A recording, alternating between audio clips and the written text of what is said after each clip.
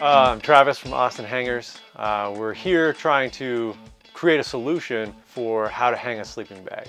So this is an example of the storage bag that they give you. The tiny bag that comes with it, this is your stuff sack.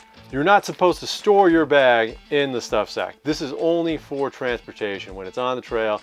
If you store your bag in the stuff sack, it's like coming home from the bakery and taking your loaf of bread and just cramming it in a mason jar and hoping that when you pull it out, it's going to return to the same fluffiness. I'm a critical care nurse, so I have a love of organization. Everything has to be ready to go. When I was working at REI, the number one question people would ask me, how do I store it? And they would look at me and look at the display hangers and be like, all right, well, can I have one of those? So I took it upon myself to just create a hanger. The hanger is designed in order to have the sleeping bag hang the full length of your closet. Down the hanger, this is where your foot box will actually lay. And this is the opening for the zipper. And down here you have a little eye hole you can thread your stuff sack through. I've got a lot of great feedback. I'm just wondering how to scale it up, take it to the next level.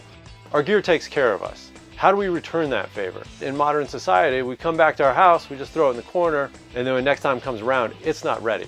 We'd like your help in order to bring this product to more people. We take care of our things, we take care of our wilderness, and we'll have it for years to come.